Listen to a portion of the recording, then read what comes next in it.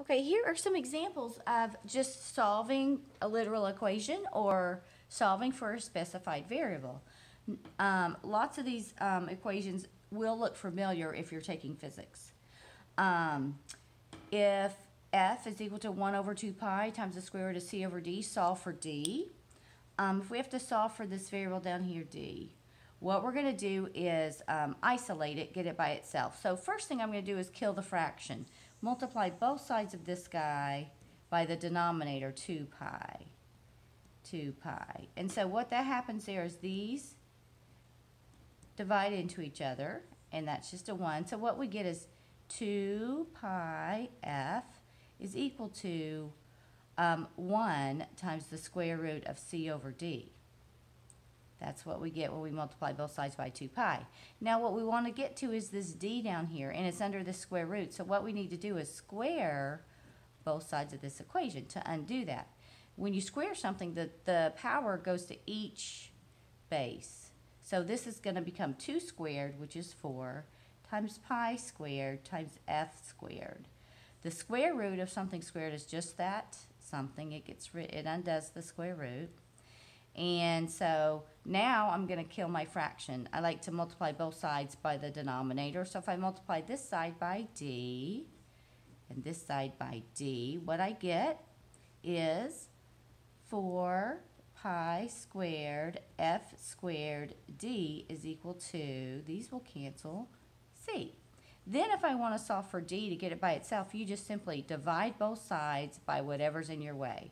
So what's in my way right here is 4 pi squared f squared. 4 pi squared f squared. So these cancel, and so this is what d is equal to. All right, that's the first example. Let's look at the second one. Sometimes you have to solve an equation that involves an exponential. So what we're going to do is use an inverse property. That's what actually we're doing whenever we're solving. Like when I needed d, I was being multiplied by these terms, and I needed to get rid of these terms. I use the inverse property of division to get rid of it. So right here, when I get to this exponential, because I'm trying to get to this k, this is up here in an exponent, I'm going to have to use the inverse of an exponential, which is a log. So first I isolate the exponential expression, which means get it by itself. And so I have a times that. First I'm going to divide both sides by what's in its way, a. So then I get y over a is equal to e raised to the negative kx. So now, to get to this k, I must apply an inverse of an exponential, which is log. The base here is e, so I'm going to apply the natural log, which means log base e.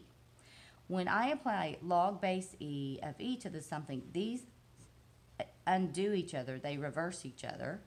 And so what you get here is just simply, on the left-hand side, we get the natural log of y over a. And on the right-hand side, we get negative kx. And if we want to get kx by itself, we need to divide. It's being multiplied by a negative 1 and an x. We simply divide by a negative 1 and an x at this point, negative 1 and x. These cancel. So we get that k is equal to negative the natural log of y over a, all divided by x. All right, let's look at number 3.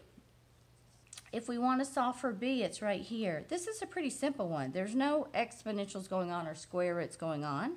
So let's simply subtract off this term, 2/3 ax squared. So if I subtract both sides by that, I'm going to get y minus 2/3 ax squared is equal to bx. If I'm solving for b, now that I've isolated the term that has b in it, I want to just divide off by what's in its way, x. So this is what b equals to, but I can even simplify this further. I could write this as b is equal to y over x minus 2/3 a, 2/3 a, and one of these x's will go into that. So whenever you're dividing by a monomial, you're allowed to sort of split the fraction, y over x minus 2/3 ax squared over x. So this is what b is equal to. Okay, last example here. If we have to solve m2 over m1 is equal to a1 over a2, this is a equation you'll see when you have equal forces. What we can do whenever you have a fraction equals a fraction, you can cross multiply.